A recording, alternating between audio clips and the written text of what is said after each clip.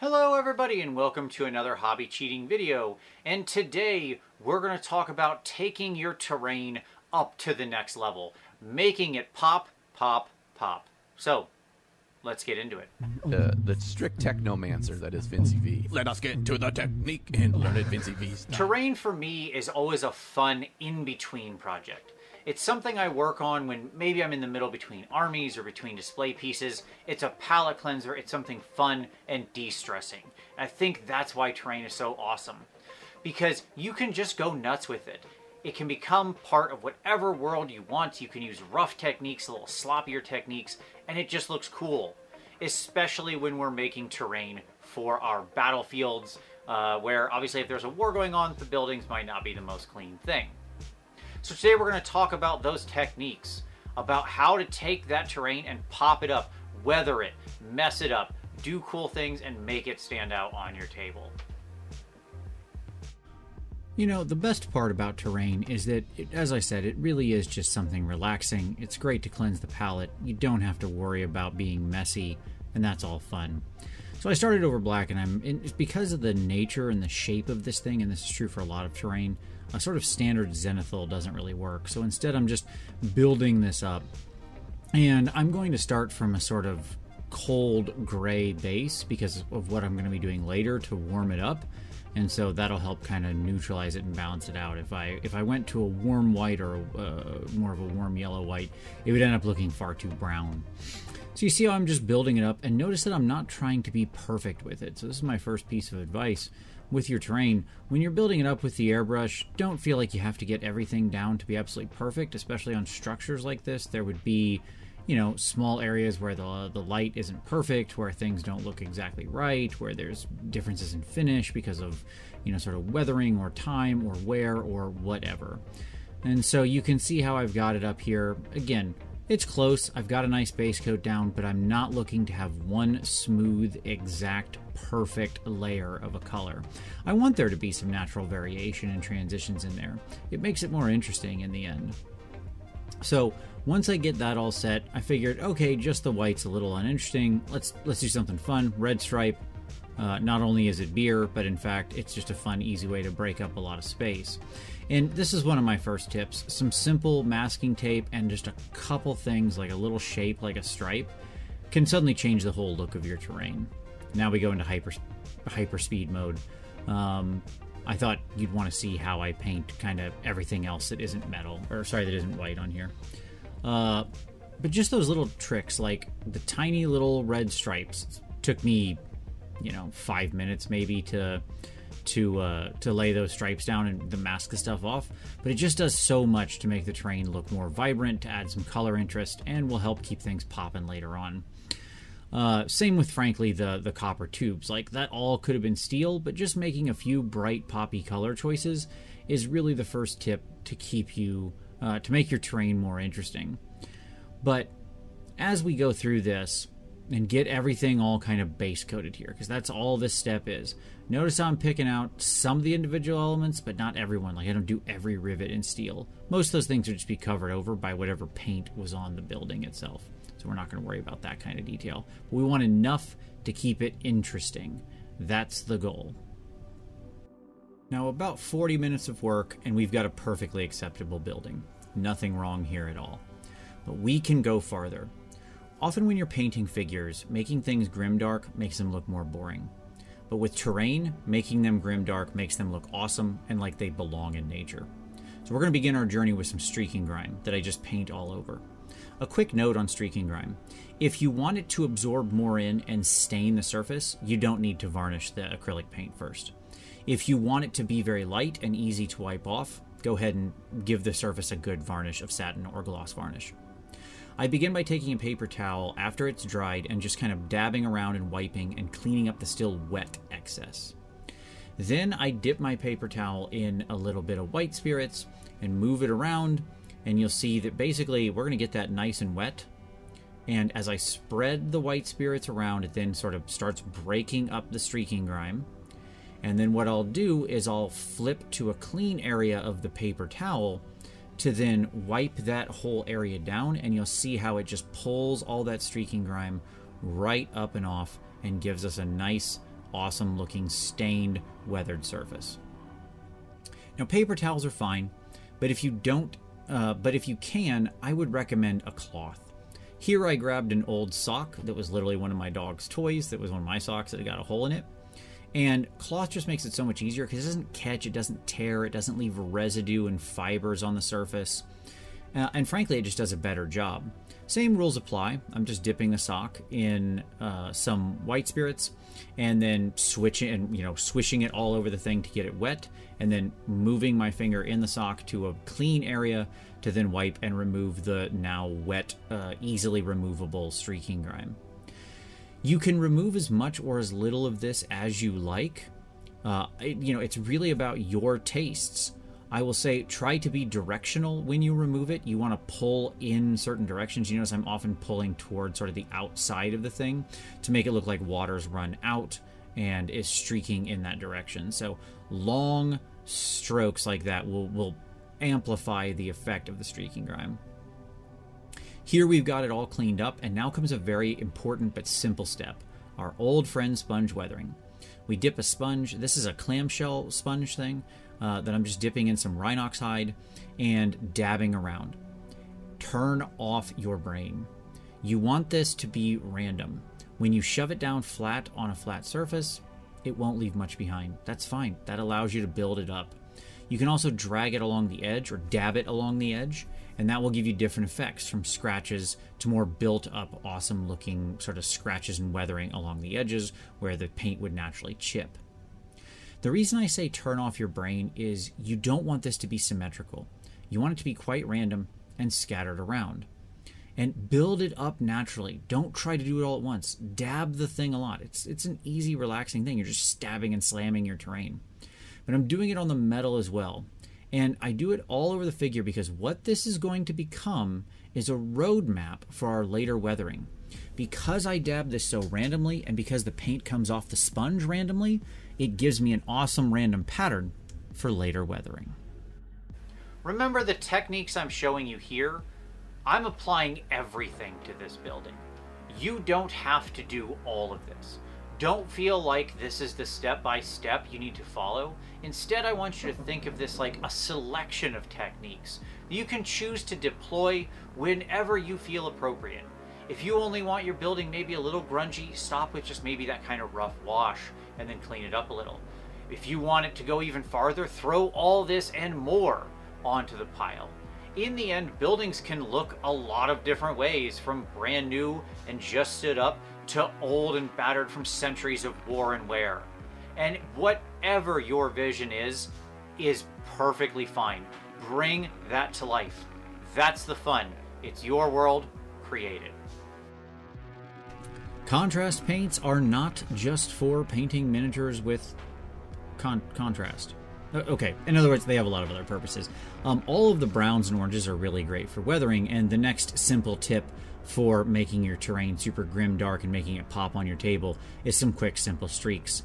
I just take a brush, dip it into the contrast paint, and start driving it down, like literally just making little streaks. Then I get a little bit of water on my brush, and I then just kind of smooth around so it pushes out a little bit.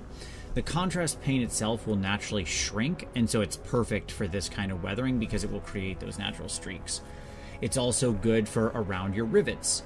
So all these big rivets or anything that's kind of sticking up where water would run and collect, you just put a few drops of this around it. And I don't do every single rivet because they're going to weather in an sort of inequitous fashion. And once I'm done all the rivets that I want to do, I come back and do a second bite at the apple on the streaks, because streaks build up over time. And so by literally applying a layer, letting it dry, and then doing another layer, new streaks, new lines, you create that natural layering that feels very organic, that's just like nature. We can also use this same thing to reinforce some of the natural random patterns we made with the sponge weathering. These work in hand really well. So I'm just taking some of it, and then you'll notice that I then, again, just wipe the brush with some water, feather out the edge. But I'm going to do that over all these big spaces, as well as some new areas, like hit the metal, put some of this in the corners where, again, on the metal, water would naturally build up, and so leave the deposits. when you're using these kinds of browns, and by the way, if you don't have the contrast paints, you can use Seraphim Sepia or Agrax Earthshade or anything like that for this, and that's perfectly fine. But I can also do things like cover these sponge spots on the edge, where when I was dabbing against the edge, because it's a very random pattern, I happen to get a larger amount. No problem. Let's put a little stain there, because if the building's covering is exposed and now there's rust and dirt, as water pooled around that on a rainy day and dried, it would then evaporate and leave a lighter stain. So again, it's about building this stuff up in these natural layers. If we're going to make this building grimdark, if we're going to make it pop, then we've got to do some weathering. Now, I got a bunch of fun tools here, like this actual rust texture from Green Stuff World and the liquid rust. You can use that stuff. You can just use regular old paints. You can use inks. You can use any company's rust products. It does not matter, okay? You can just use normal old red, brown, and orange paint, and that's fine too. But notice that, as always, I'm using the random map I created with my sponge dabbing to sort of guide a lot of my work. Not all of it. Sometimes I introduce some new colors in some spaces where they weren't before, because you want this to be overlapping. Think like a Venn diagram. You're not laying this just over the previous areas. And I think this is where a lot of people sort of have trouble, because they tend to think of this like layer paint, where you start from a darker color and then you just layer your way up. That's not what we're doing. Instead, we're covering randomly with the initial sponging or weathering, and then some of the later elements we cover a smaller portion of that, certainly, because, you know, the rust would only have these smaller spots of these very bright things.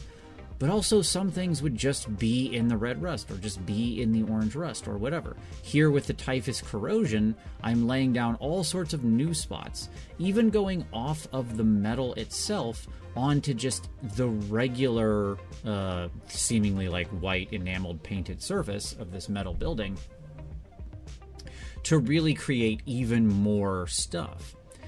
Now, one of the things with rusty oranges is that they go on a lot brighter than they dry, but the orange is so essential. If you really want your building to pop, rust can be an amazing way to do it. Orange is extremely eye-catching to human eyes, just like the red stripe is, and so by laying down just a little bit of orange, it adds a lot of interest to your piece. Of course, since we've also got some copper here, we're going to go ahead and verdigris that out. Again, just using a couple different shades of this to just really create different sort of experiences with the verdigris. Both a darker blue-green and a lighter, more bright color. Just like with the walls, I'm going to do streaks here. Now, a note on doing streaks, whether on the walls or on the copper with nilic oxide or anything else. Streaks happen from logical areas. You want them to be random, but where the streak begins isn't random. Look for rivets, divots in the wall, existing other heavy spots of your sponge weathering. Those areas where water would naturally collect, build up, and then fall will be where you want your streaks to fall from. But of course, weathering isn't just making things darker, we can also make things brighter. Here I've gone back to the sponge and I've gotten an ivory color, and I'm just dabbing it around really randomly, but in areas where I haven't heavily weathered, to create brighter spots, almost like salt stains or weather stains or snow stains or something like that, right? There would be these little areas where the surface would be brighter because of surface dust, or maybe they're just still clean or whatever, right? And so again, it's this little tiny touches that can really break things up and create a lot of visual interest while also still making it look dirty. Who'd have thought you can make things look dirtier by applying sort of a bright white paint? But in fact you can, because it makes it look dusty. The next trick is, of course, pigment. We cannot get out of this if we're not doing some pigment. So your next step on the Grimdark Poppy Terrain journey is pigment. Just tons of raw pigments. And you'll notice how I use them here is I'm just literally dabbing them on and then spreading them around. Dab and spread, dab and spread. And you don't need to really worry about the color. You can use reds and browns and oxides and yellows. It's about whatever kind of world you imagine this thing to be on. If it was a dusty desert, I would expect yellow dust. If it's just, normal sort of temperate climate, it might just have rusty brown mud. Whatever you like. You can also use black pigment, which is one of my favorites, to just reinforce things on buildings to make it look like scorch marks where, like a weapon impacted it and left a burn. It's a really awesome trick. You just kind of dab in the pigment and then you spread it around. Now, as a note, you can seal these pigments with a little varnish if you want, but you honestly don't have to. You can just really, really, really dab it in, blow it off, and then dab for a long time, and you'll kind of force it down in the paint where it really won't wipe off if the surface is plenty matte. But those pigments can be a great step to just bring a lot more visual interest into the overall thing. Look at how much more worn that looks. And again, you can mix the colors. Here I mixed a little red in to show where maybe not only had a bomb gone off, but there was a little bit of rust, a little bit of different burn. My last trick for this is to make it feel like it's part of the earth. Your terrain sits somewhere. It's on something. And that mud that I suspect would be around this heavy and reinforced building is going to get wet and splash up on the side of the building and leave a staining where either could also be organic life. So here I've used a sepia tone, which is a brown green. And I'm just going to go around from below on the lower sort of third of all of the terrain and give it a nice light glaze. This sepia ink is thinned 6 to 1, so 6 thinner to 1 drop of ink, so I can build it up nice and slow. And you see how it just gives that wonderful patina that really makes this thing feel like, oh, there's some moss that grew up the side or some dirt that splashed up there. Anything like that. All those tricks and more can be used. So there you go. That's the finished building. I'll run some pictures over the top here. I hope you enjoyed this. It was a lot of fun to work on this terrain. This is a really cool terrain kit from GW. I really like these. It's kind of had a lot of fun angles and neat stuff to work on. So all in all, definitely enjoyed that. Give it a like if you liked it. Don't forget, we've got a Patreon you can sign up for, which includes a Discord full of an awesome community to share your hobby progress with and get your questions answered, as well as a way for me to provide you more personalized feedback on your miniatures. Link for the Patreon is down below. Subscribe if you haven't already. If I didn't answer anything or you've got more questions, hey, drop that down in the comments. But as always, I thank you so much for watching this one, and we'll see you next time.